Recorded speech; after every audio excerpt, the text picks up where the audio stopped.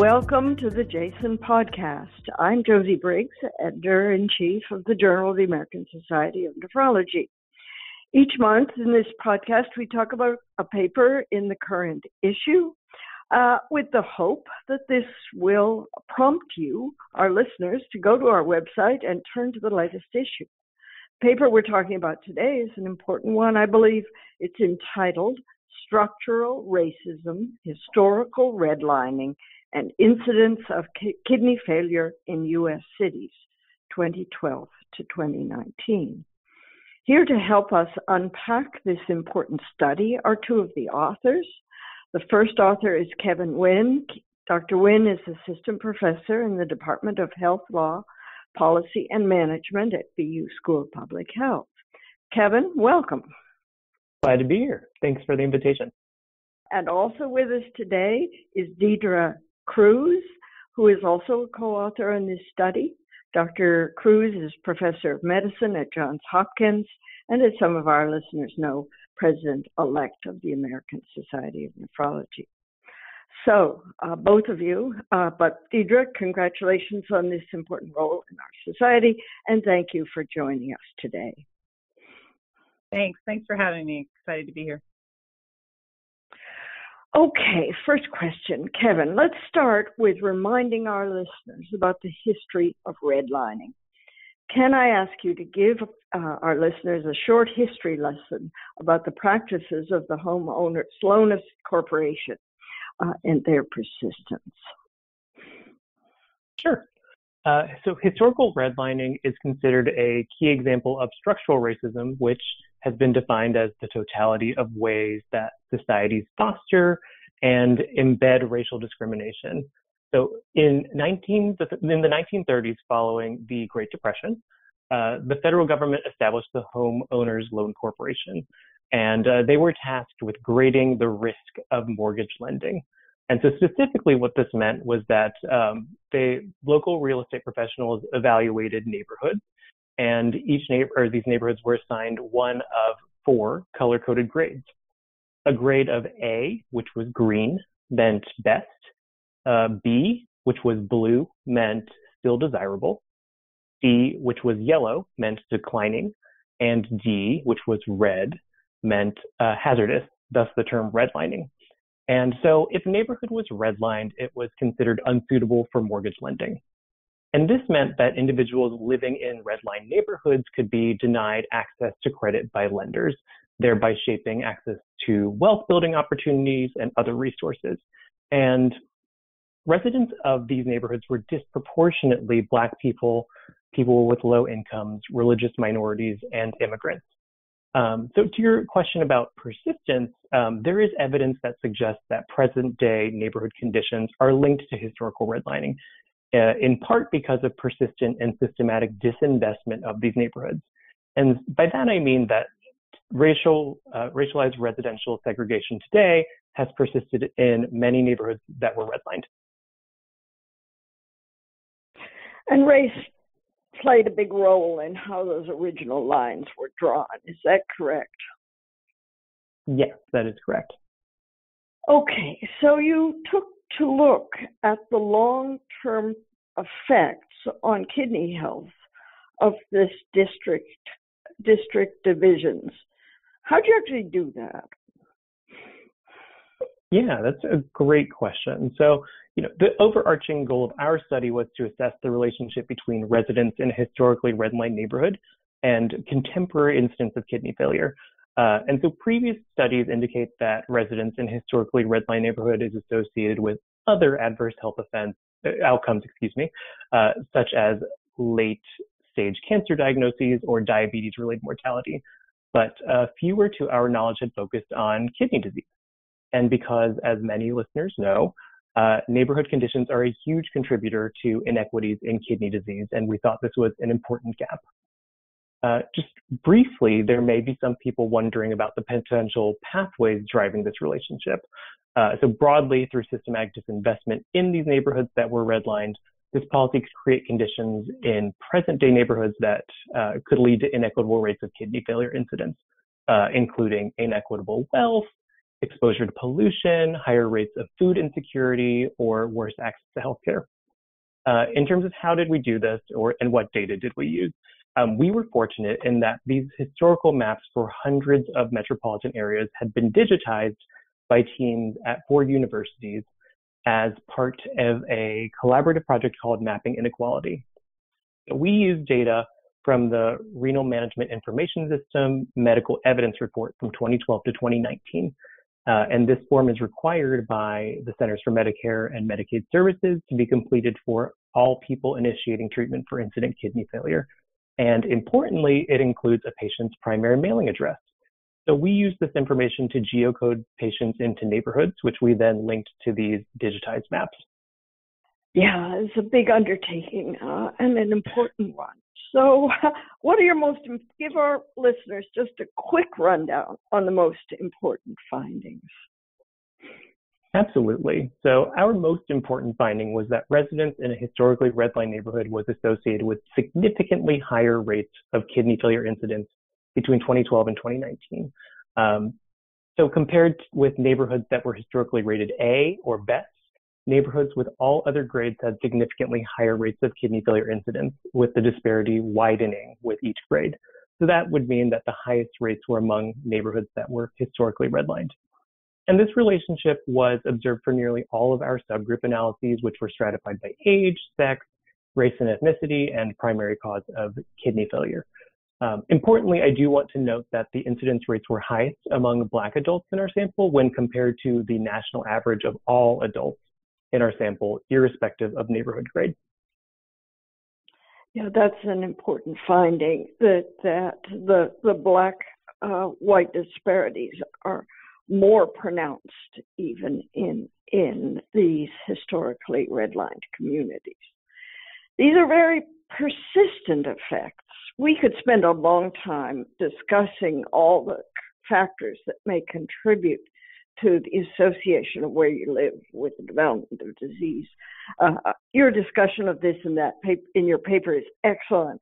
We also have a terrific editorial by Rudy Rodriguez, and I urge our listeners to look at both. One of the things that came up as we discussed this was gentrification and whether and why these effects are so persistent, in spite of the fact that at least some of these neighborhoods have much less economic disparities. What are your thoughts on the persistence of these effects? Yeah, I totally agree. I'm sure we could chat about this topic for multiple episodes. And I also want to note that I really appreciated Dr. Rodriguez's thoughtful editorial. Your question is great. And I think you're right that there are neighborhoods in many metropolitan areas that have had different patterns of gentrification or redistricting or displacement.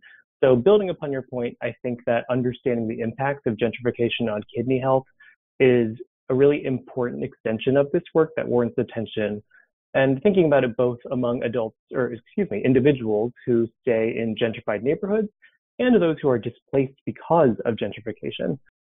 Yeah, good point. It affects both the people there and the people who are forced to move out.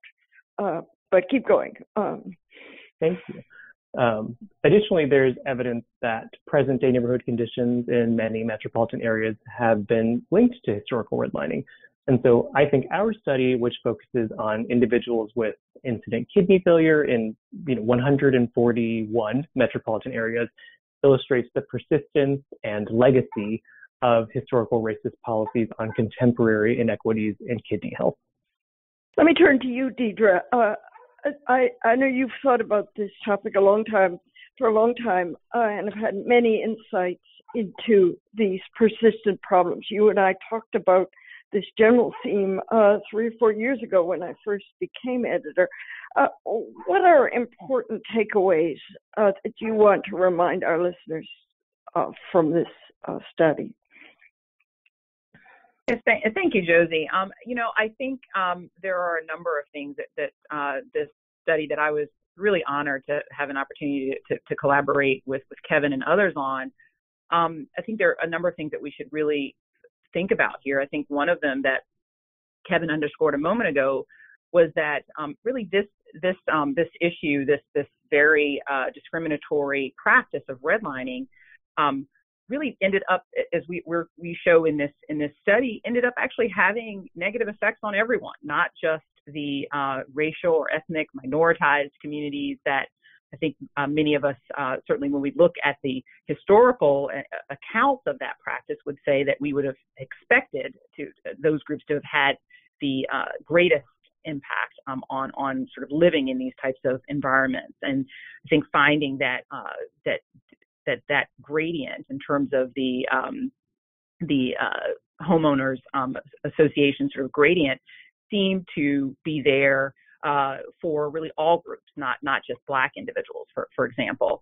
And so I think that's one important point. But as we think about what this means for those of us in the kidney community, either as working as clinicians or conducting research in this space, I think there are a few things that are worth considering. I think one of them is we have in my view, a great need to be more cognizant and to recognize the impacts that these sorts of practices have on people in present day. So the people that we may be treating as patients, certainly even our colleagues who may have lived in these sorts of communities when they were growing up. I think considering how that shapes the context in which people are living, I think is an important one, particularly when I think about things like when we're counseling patients about lifestyle modifications or things that we wish that they could do for themselves regarding their kidney health, considering the environment that they may be living in due to factors such as redlining, I think it is really important. But I also think that for those of us that are conducting research and have that as an important part of our work, that we need much more work to understand both the impacts of these types of discriminatory practices as well as ways to mitigate them. So interventions that can be done to actually mitigate the effects of these discriminatory practices, I think, are going to be important. And of course, as always, we need to continue our advocacy efforts around shaping policies both in our local context, but also nationally, that might actually serve, again, to mitigate some of these effects that these types of policies have had on the populations that we are focused on, of course, those who are living with kidney diseases. Yeah, I like that emphasis that we need to think about what we can do as citizens.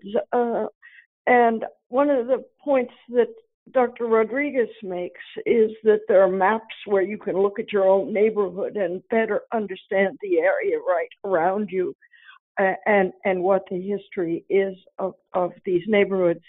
I think many of us have come to feel that it makes for a better life to live in a more diverse and integrated communities. But unfortunately, much of our public structures actually make those communities sparse and hard to find. And one of the reasons I felt that it was important to highlight this paper is that we are all citizens, and we need to think not only of things that impact our professional lives, but as physicians have a particular voice in the public sphere, and we do need to remind people that some of our inner city communities are really very unhealthy places, and more diversified communities will be good for all of us. This is such important work, and I really want to congratulate Kevin, you as the first author on the study, and Deidre for your long historical articulation of the complexities of this kind of topic. Jason is very proud to be publishing it. It'll be illustration will be on our cover, and I really do hope this short podcast encourages people to look at this really impactful paper and to look at the excellent discussion of the many factors that contribute to these problems. So thank you both for joining us, and thank you to our listeners. I hope you find this constructive and informative work. Thank you. This podcast is copyrighted by the American Society of Nephrology. all rights reserved. All content in this podcast is for informational purposes only and is not intended to be medical advice. This podcast should not be used in a medical emergency or for the diagnosis or treatment of any medical condition. Please consult your doctor or other qualified healthcare professional if you have any questions about any medical condition or before taking any drug, changing your diet, or commencing or discontinuing any course of treatment. Thank you for listening to this podcast from the American Society of Nephrology.